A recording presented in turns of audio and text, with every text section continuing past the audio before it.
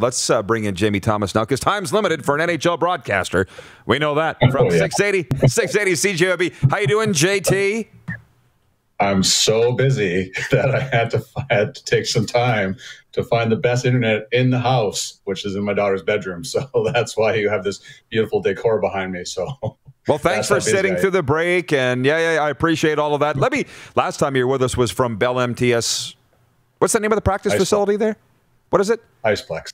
The Iceplex, right. That was the last time. So it's been far too long. A lot's happened since then, Jamie. And let's talk some Winnipeg Jets hockey. Let me start here. Who's the best team in Canada? Because the Leafs beat the Oilers beat the Jets beat the Leafs. I said it's like a cat chasing its tail here. What's the answer to that question? Well, I think it varies day to day to sit on the fence in this answer. But if I look at the Jets roster, I will say they have the deepest forward group in this division. In this country. So I think I give them the heads up. I also give them the nod because they have the best goaltender in the division too as well. And a group of 6 or 7 defensemen that are kind of like the no-name group in the National Hockey League right now, and specifically in the North Division. But I would say the Jets are, to me, and I see them all the time, and I've seen every other team 800 times like you guys have, I would say the Jets are the best team in this country right now. So when you were talking amongst your NHL media peeps, Rich Sutter was just with us an hour ago here in the bunker, and he said it's not as important to finish first. How do you guys feel about the race to finish first in the Scotia North Division and its importance? I think it's like something you can hang on your mantelpiece that you were the first place team in this division. But without fans, Rod, I just don't really see an advantage for anybody outside. You get to sleep in your bed one extra night if you play 7 games. So I don't think they're going out of their way. And I'm speaking of the Jets, to go finish first in the division. I don't think it's a lockdown thing. I don't think we have to have home ice in this series to be successful. The only place where it gives you an advantage, if you're the Winnipeg Jets, when you play the Edmonton Oilers and you get that last change against Connor McDavid and Leon Draisaitl when they load up that top line, which Dave Tippett did the other night. So I think you get an advantage there. But overall, the Jets have been phenomenal on the road because they played 17 of 22 there. They're quite familiar with it. They've kind of made a living out of playing well away from home. So I'm comfortable, and I think the Jets are very comfortable wherever they start the Stanley Cup playoffs when they begin. Nice. From some of our viewers, Wayne Jones watching in Winnipeg, he is watching on YouTube. He says grabbing the North Division banner would be special. For sure, but if you toe pick it in round 1, 2, or 3, it's not going to be as special. You understand that. Yeah. Jeff Cabillas in Winnipeg. JT and Edmonds are the best. I listen to you guys a lot. I think you're very good. You're getting along well. From Duragan, I hope I'm saying it right, Duragan on YouTube. Love the hockey and football talk. Let me ask you this, Jamie. It's your first time in the show, and I'm listening a lot on NHL radio, man. It's too bad you're not traveling, right? But how's it been for you? It's like the difference between calling the game at home and then calling a game off a monitor. Rod, you know this as well as anybody. You've done it before. There's a massive difference. There's such a huge advantage when you see things when you're standing over top of it rather than a monitor, and allowing the television to, the screen cuts off sometimes. Every rink has their little wrinkles in terms of the broadcast of how they work the cameras. Sportsnet, TSN do things differently. So I love calling games in the building. I can't wait till you can call them with people in them. But I feel very fortunate. There's not many jobs of this in the National Hockey League. There's 31 of them. There's going to be 32 real soon. So I feel blessed to have that opportunity. But it's been great. But man, I would love to be on the road. Like, traveling is kind of a nice break sometimes to see other people in our business. That's one of the parts that I love about being in the media, is talking to everybody in every other city. And so I miss that part of it. I miss a lot of my friends, but this has been, I'm glad we're playing hockey. That's the first and foremost. I'm glad for the most part the Jets have been healthy. And I think outside of the run-in in Vancouver, the Canadian hockey teams have done a fantastic job fighting COVID. It's been the safest place, there's no doubt. And, of course, come next year, hopefully next year, it all gets back to normal. So let me ask you this, where the Jets are at. I think you had them predicted to be pretty high in this Scotia North Division, but it's literally like, you're going to be in the playoffs. The question is now, how far are you going to go? And I just get this sense in Winnipeg that the fans are just like bubbling. It's a good bubbling. Yeah. They're not Paul Maurice wanting him fired bubbling. They're like, we could win the Stanley Cup here. Have I sensed that right? Yeah, that makes sense totally, Rod. And I could see why Jets fans are getting excited.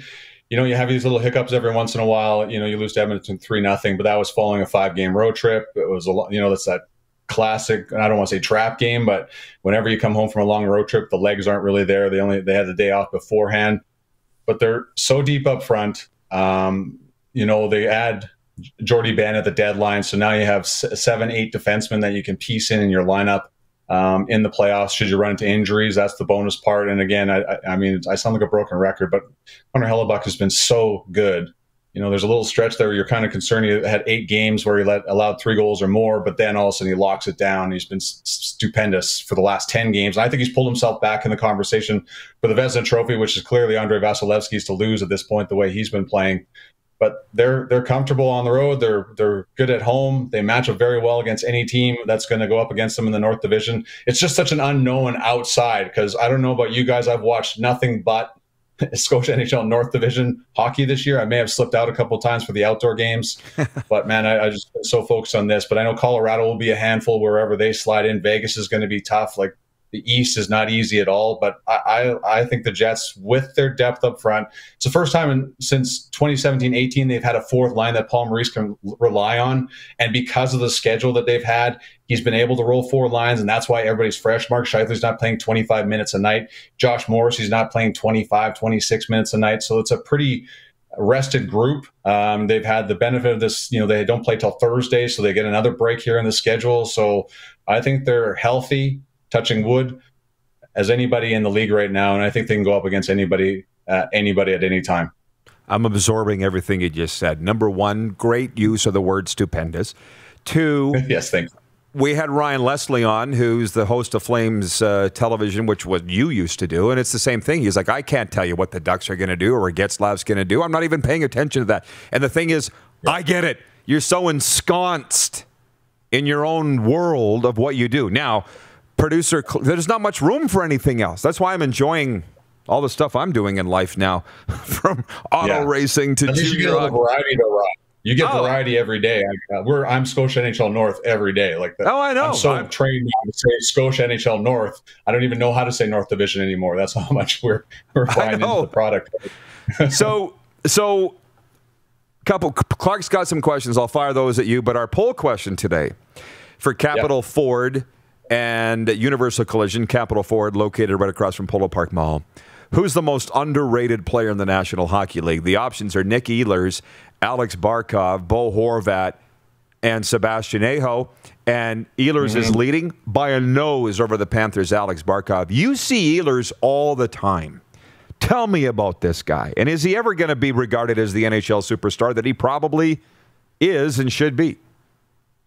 A long playoff run will change that, Rod. I think, that just remember how Mark Scheifele came out in 2017-18. People in Canada knew how good Mark Scheifele was, but then he has that stupendous run, especially that series against Nashville in the second round, and people start to know who Mark Scheifele is. You need a long playoff run for players to get their due, unfortunately. Nikolai Ehlers is so fast, and there's been a big change to his game because Paul Maurice takes his young players and puts them on the top line with Blake Wheeler and Mark Scheifele to teach them how to play the defensive side of things, because the Scheifele line goes up against the other team's best lines traditionally every night. So you can't help but learn through osmosis. Plus, Blake Wheeler is such a good leader, what he does on and off the ice. So you learn from that. But Ehlers has really benefited from the trade of Patrick Laine because he's no longer looking to pass to Patrick Laine. So now Ehlers has that shoot first mentality that he had in junior hockey, and the Jets are benefiting from it. So is Nikolai Ehlers. He's a little bit older. You know how to take care of your body a little bit better. You know how to train a lot better. So he's just really coming into his own. And I hope outside of this division, outside of this country, people start to appreciate just how good he is, because he's pretty special. And it's a great contract the Jets have him signed to right now. And this is a guy that's going to score 30 goals in the NHL for a very long time.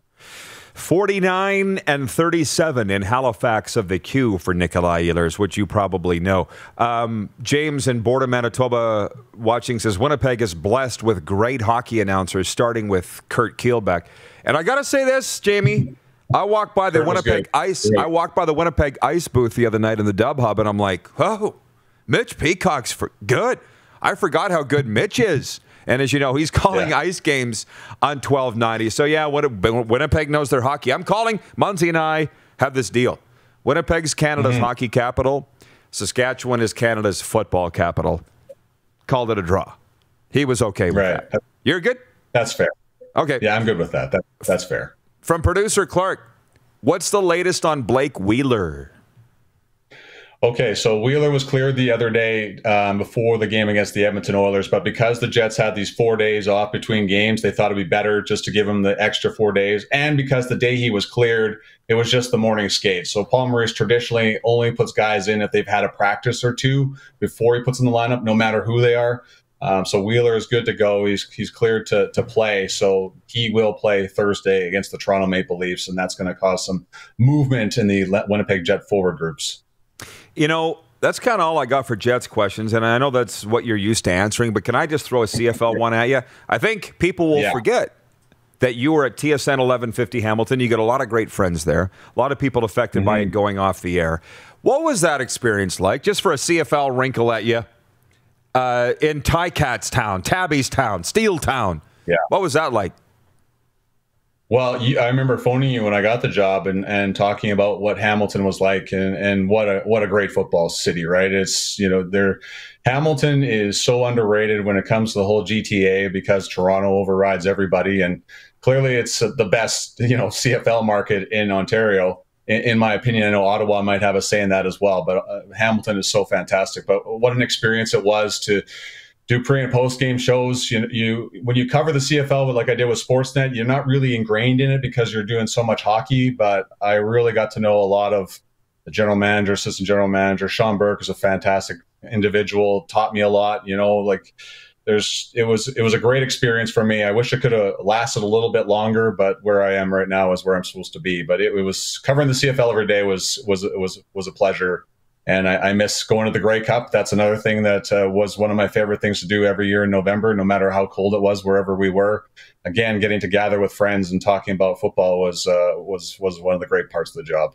Oh, for sure. Well, Jim Hobson, and you would know him, the Hall of Fame former Rough Rider president, said to me many years ago, he said, life has a funny way of getting you where you need to go. And in your case, boom. I don't think you're complaining. Yeah. But I'll just say this.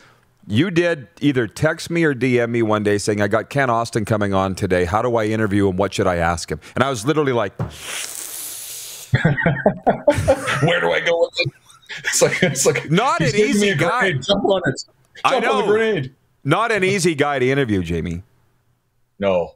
But you know what? Outside of he reminds me a lot of Daryl Sutter, because you talk to Daryl Sutter outside of hockey or outside of being a member of the media. Best guy ever. So it's incredible the difference between the two, and it's business and then friendship. Daryl Sutter puts an arm around you and might give you a little bit of a headlock, but then when the microphones are in front of him, I'm like, is this the same guy I just talked to about 5 seconds ago? So Ken Austin is very similar to that exact same person. I remember Brent Sutter one time, all business. And when I was covering the Lethbridge Hurricanes, I finished doing a one-on-one with him. He slapped me on the butt. He's like, good job. And I'm like, what has happened? I told you we just had Rich in an hour ago, and he's probably the most affable of the Sutters. He would certainly tell you. Yeah, Ronnie's up there. But I did a banquet in Paradise Hill, Sask with Daryl about 16 months ago before the pandemic, and I just threw stuff back at Daryl. Yeah. He didn't really like that either.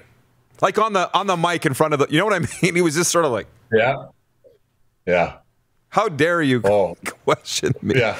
Oh, well, whatever it is. Rod, like one time in Vancouver, I was covering the World Juniors, and you know how the assignment desk sends you with the murder question from the news department, and you got to ask those questions, and you're the face of this question. I remember asking about the hospital, like where the kids are staying and what the parents are like. And I remember Brent just looking at me, and they looked over at the PR guy.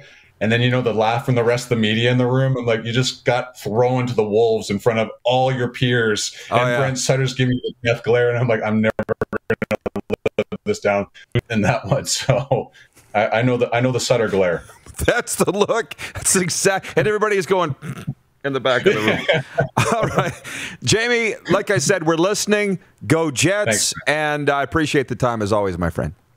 Yeah, great job with the Western Hockey League this year, guys. I'm glad it's going, and at least the players are getting the opportunity to prove what they have before the NHL draft. That's fantastic news. Yeah, thanks, JT. It's been a dream. Appreciate it. Have a good day. Jamie Thomas from 680 CJOB, Manitoba's information superstation. And you're home of the Winnipeg Jets and Winnipeg Blue Bombers. You're watching Rod Pedersen On Demand. For more of The Rod Pedersen Show, visit rodpedersen.com or follow Rod Pedersen on social media.